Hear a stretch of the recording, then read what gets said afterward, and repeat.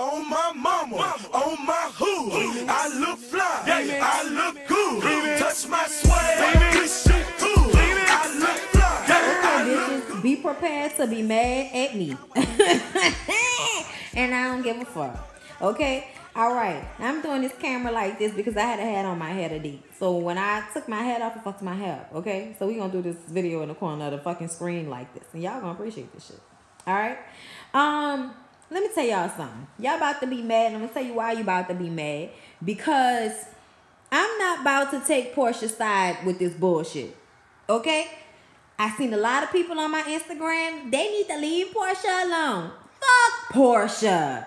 When it comes to this shit, okay? Let me explain what I mean by that, okay? Because not completely fuck Portia. Y'all know I love Portia. I follow Portia on Instagram and everything, okay? I love Portia. Don't get me wrong. But they sat down, and we're going to get to the other shit in the episode, but I got to talk about this right now.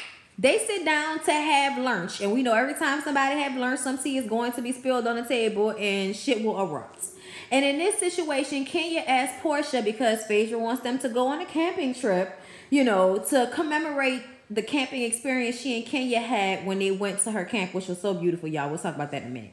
But anyway, she wants them to go to a women's camp, so she asked, you know, Kenya asked Portia, do you know, I wanted to know what was going on with your, you know, your anger management situation. And Phaedra did say that Portia was going to talk to them about her anger management and how she's progressed. When really what she wanted to tell her was that she, you know, getting together with everybody is to basically show y'all and show herself that she has made some progress and that there's no ill will and we'll get along, we'll have a good time, and then everybody can start feeling a little bit more comfortable about being around Portia. That's what the fuck she wanted to say. But that's not what she said. Her wording led Kenya to believe there was going to be some type of conversation about the way she, you know, be beating people ass all the time, okay? And that's not what happened, but that's not Kenya's fault. So when Kenya sits at the table, and y'all see how Phaedra shut her mouth, drank her tea, and turned her fucking head like she ain't say that shit, but all right, we gonna move along. And Kenya asked her about it, like, where are you with that? And she didn't want to answer. I don't know why we're talking about this. What does my anger management have to do with anything? I'm getting negative from you, okay? So Cynthia and Candy also asked, okay, so for real, how are you doing with that? Like, I felt like sincerely, both from Candy and Cynthia, and I felt like it's like this is the first time we're going to be in close quarters since that situation. Okay, I don't know what situation went first. Okay, I know they haven't had like a girls group trip in a while. And if that boat ride was the last one, then, you know, that's when Cynthia and her got into that fight. I don't remember because it's been so many seasons and so many fucking vacations and so many fights. I can't remember it all. And then we all know from the reunion what happened with Portia. And that was all on Kenya. I said that Kenya fucking provoked her like she always does. And yes, Kenya is a provoker. Even at the fucking table, she was provoking Portia. Why are you gonna keep asking the question over and over and over again when the other girls are asking better? Let them say it. You can't talk right to a bitch, okay? You not the one that need to ask the question. You should have told Cynthia or Candy to ask the question because you ain't want to get into it with her. You know y'all don't get along, which partially I understand that Kenya is asking because we don't get along. If we gonna be together for a couple of nights together in close quarters, I want to make sure that we gonna be cool, or if we not gonna be cool, tell me how I need to, you know, move around you so we don't have no fucking problems. I felt like that was really what Candy was asking because, you know, they had words last time they was together, and I felt like this was the opportunity for Portia to be like, look, I'm good. I'm straight with everybody, okay? I'm just getting over being sick. I ain't got no energy to argue or fight with nobody. So if we go, I am fine. We ain't got no beef. We're cool. That's all she had to say. But she never fucking said it. She just got defensive. And then she got up and walked away. And then Sheree and Phaedra, of course, have to run behind her. And Kenya starts to run behind her. And Phaedra tells her stop. And I'm like, please, Kenya, just stop. You say what you had to say. Let it the fuck go. Let it go. Somebody leaving a comment about Portia should be mad because old boy quit his job. We're going to get into that too. But anyway, So, they trying to run behind Portia. Candy and Cynthia were like, child, whatever. Because Candy went off on her and told her, take that shit somewhere else, because she said that, I don't like the way y'all coming at me, and you piggybacking off of what she said, talking to Candy and them.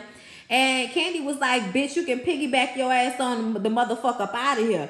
And Portia was like, bitch, I don't know why the fuck you cursing at me. You stop with the motherfucking cursing at me. And Candy was like, I motherfucking curse if I motherfucking feel like it, bitch. Okay? And it is what it motherfucking is. And it can be what it motherfucking want to be. You ain't gonna check me, boo. Okay? That's how Candy was feeling. And I'm glad she did that, because I feel like Portia feels like, because Kenya is scared of her and Cynthia is scared of her, she now can like punk people when she feel like it, when she want to jump out of being fucking ditzy. Okay, y'all give her not enough credit. Okay, all these bitches are smarter than the average 5th grader. Okay, don't think that it's just Kenya with the manipulative shit. Okay, and if you don't see it, that's not my fucking fault. But if I'm looking at it correctly, I felt like Portia punked out and should have just stopped that shit from the jump and said, yeah, I'll be cool. I've been talking to somebody, and really it's personal. I don't want to talk about what we've been talking about. That's for therapy.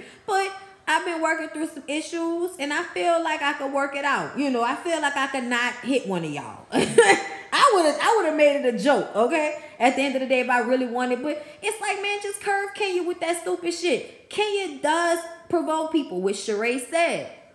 And I don't know why Sheree threw some glass breaking shit in it. She's, it was a comment, that was basically saying that Matt was her, was Kenya's fault. Now, we all know that Matt partially is Kenya's fault, partially because she knew he was crazy from jump. And the other part is because she does shit to incite his crazy, and then keeps calling him back for recordings. Okay? She is trying to give us a show, people. I can't stand Kenya fucking ass, bro. This shit is so wrong. But at the end of the day, when Sheree said that shit to her, that opened the door for her to say what she said, which was, now you didn't have somebody beat your ass. Why you don't understand why a woman that's been abused in some type of way don't want to hear about why it's her fault. You know what I'm saying? Because that's basically how Sheree was putting it. And I'm like, Sheree got her ass beat, and can't even name the nigga. And I forgot his name, but I was like, oh, bitch. And Sheree was like, what? She didn't deny that it happened, but she said that Kenya was making a joke of it. And I was like, I didn't get that she was making a joke of it. I thought she was trying to make a point, and it was fucking shady, and it wasn't the right thing to say or do. But we're talking about Kenya here. I feel like everybody, what do you expect? It's fucking Kenya. It's always like this. It always comes out wrong. It always sounds fucked up. You know what I'm saying? Like, it's always with some condescending bullshit on top. It's always like that. Kenya's a fucking annoying, okay? But at the end of the day, that does not make her points invalid. It doesn't. It does not make the point invalid. I'm sorry. Then this is why when people call me biased, I be like, fuck you, I'm not biased, because I don't like Kenya, and we all know that. But I'm not about to act like, for one, she didn't look good in that confessional, and two, that she didn't have a point in some of the shit she was saying. She just went about it totally fucking wrong, and she always does. But Kenya made me like her so much on this episode, and she is milking the fuck out of this Matt situation. But I liked her because of the way she helped those kids today at that camp. Okay, Lord, today, whenever. Okay, the camp experience and how much money, Phaedra probably put behind it. I totally understand why. And it just makes you look at Phaedra once again like, bitch, you so amazing. I can't stand you. Like, no, she really good on some shit. You know what I'm saying? Like, when she does stuff like this, it reminds me why I love Phaedra, okay? Because even though she will grandstand and bullshit and pussyfoot and lie, she still is a good person and tries to really affect change in an area where she feels like it needs it, and that's in the black community and with the youth. And for her to take those poor, disenfranchised fucking children from Flint to that beautiful ass lake camp, put them in them bungalows with all the girls in one room and the wood floors and the pink all over the fucking place. I mean, yeah, her and Kenya had to stay in some little college-looking dorm rooms that Kenya's poor ass had to complain about, but say once again how poor she was. Bitch, you slept on a bed before. You know that's a bed. And another thing, talking about cots are in jail. Bitch, no, they're not. There are real beds in jail. They have mattresses. They don't have cots. In what jail? They even got mattresses in OPP, and they don't even have air conditioning in OPP. Not in the death row ward. Anyway, look it up. Anyway, and if you know how hot it is out here, you know that that's real inhumane. That's real inhumane. But anyway, y'all, getting away from the point, but just can't you shut the fuck up? You don't know what you're talking about. See what I'm saying? Like, I ain't really all the way there. Like, don't get me wrong. But I understood where she was coming from this episode, and I like seeing her in her Miss USA help black girls have, confidence thing. I love that about her and Portia and the way they interact. I mean, her and Phaedra and how they interacted with those kids. Y'all, let me tell y'all something. Freaking Frack are interchangeable, okay? I mess up their fucking names all the time. It's so easy. Portia, Phaedra. Portia, Phaedra. Portia, Phaedra. It's so easy. It's so easy to confuse those fucking names. Anyway, moving on. Let's actually, since we talked about the camp and all of that and how great that was and how much I wish I would have went there. That looks like an awesome camp, and once again, loved it. Okay, it was really like I was getting emotional and everything. Now let's get on this Todd and Portia thing. Nah, bitch. I'ma have to have, like, I feel both ways. I feel both ways in this situation. Todd explains to Portia that he had to leave his job because Portia posts things on social media, like her being at the DNC and pictures of her, and videos with them two on the beach and her in her bikini.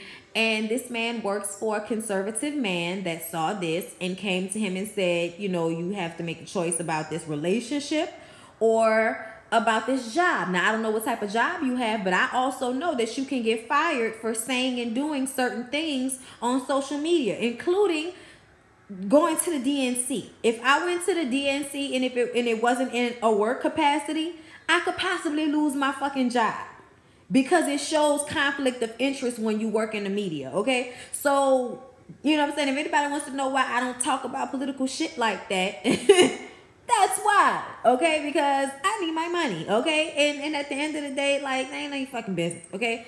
Not your fucking business, okay? I talk about social issues, but I don't do political, okay? But anyway, y'all, going back to this shit with Todd, he says he has to, leave his job because of that. He doesn't seem to be worried. My question, was Portia paying for dinner, or was he paying for dinner, or were y'all going half-seats? Okay, because she got so fucking worried. Well, you don't have a job. Like, so how am I supposed to think you can, you want to have a family with me? When we first started talking, I just wanted to have a baby and I was, trying to buy my own house for me and my baby to live in. And now you telling me you don't have a job? I'm like, what? So wait, you independent, but this nigga need to have a job right now. Like, I felt like in that moment, she didn't react accordingly. I felt like she reacted the way she felt. And I understand. She said, I'm scared. But it's like, why are you scared? You're not depending on him for your life. Like, you're not depending on him financially for anything. And if he's still taking care of himself, not asking you for money, I don't understand where the upset is. And I felt like the way she reacted to him was kind of cruel. And it was a little mean, and it showed her as being a gold digger. No matter what you say, bitch. Like, the nigga ain't say I ain't gonna never have a job again. But I don't think, as long as he ain't asking you for shit, there's no reason for you to feel any type of way. The first thing that should have came out your mouth after that was, all right, don't be asking me for no money because my money in escrow. Like, you can lie about your shit, or you could just say I ain't got it, or whatever. Or I ain't giving you shit, whatever you want to say if you don't want to lie about it. But I would have just been like, don't ask me for no money because I ain't got no money, okay? And what that mean is I ain't got no money for you, okay? All right, but don't be fucking, dating a dude, telling him you love him and all of that, and then he tell you he had to make a choice between you and his job, and he shows you, and you basically shit on him. Like, that was fucked up. Then the bitch passed out in the parking lot at the nail shop, and Shamia at the house taking care of her. Nah, y'all, I wonder if her and Shamia still close after all of this shit then played out on TV, and Shamia could see how she went back and ran to tell that about that information with Phaedra. But we'll see. Anyway, saying that Shamia fucked Candy and Todd, or saying that, whatever that rumor was, Portia was basically like saying it was true. So, but I don't think it was really about Shamia. It was more about Portia's personal relationship with having almost had a situation like that happen with Candy and Ty, but Candy said no. So let's not even go there. But we're going to go there when it's time to go there. Okay, we're going to go there when it's time to go there. But when it's time to go there. Okay, but anyway. So, Shamia taking care of her. And Shamia just tells her that she needs to be careful of Phaedra. Because she was on the phone with Phaedra and Shamia was trying to hang up the phone. But basically she was just saying, like, at one time, she talked bad about you, bitch. Like, just be careful of her, because she talked a lot of shit about me. Said I slept with everybody's husband. Like, be careful of that bitch. Basically like that. And Portia's just like, that's my friend. And then Ty gets there. And correct me if I'm wrong, but didn't Ty come in with ice cream and shit? So the nigga still got money to buy snacks. Okay? Like, this is major for me. Okay? Like, this nigga came over with shit, and wasn't like he just showed up empty-handed asking you for fucking money when you just passed out, and you laying up there acting like the reason why you passed out is because you was stressed out about the fact that he don't have a job, even though you make your own money, have your own job, and don't rely on him financially. I'm so confused, Portia. I don't understand that. Y'all probably might understand that. Okay, but I don't understand that. Okay, like, we're dating. My livelihood does not depend on you. I'm already balling. Like, what you do for a living, boo? I might know somebody. I'll help you get another fucking job. Like, but I ain't about to cry about it, pass out about it, and do all of this. And the nigga ain't even asked me for no money yet. You know what I'm saying? Like, I ain't about to do that. Now, when you start asking me for money, then we got a problem. But that hadn't happened yet. So like I said, she handled it wrong. She jumping the gun. But I feel like her feelings were valid. Okay? So moving along, y'all. Cynthia is... Go through it. She kicked that man out. It was sad. Anyway, because he was trying to talk to her. He even screamed on it, y'all. But moving along. I'm done talking about it. Cynthia actually moved into Candy's guest house. And let me tell you something, Candy. You do have that Mama Joyce in you. And I'm going to tell you what that Mama Joyce in you is. That Mama Joyce in you is to say, oh, you can come over whenever you need to. And have a guest house. A guest house.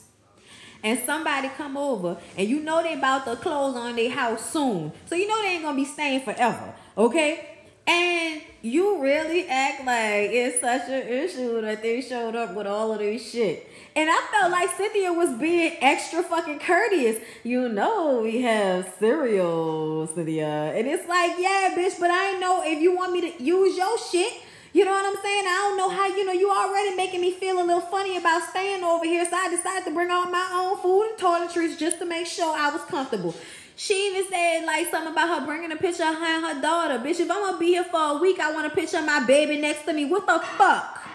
I don't want to just look at my cell phone. For what? I got a picture? What? For what?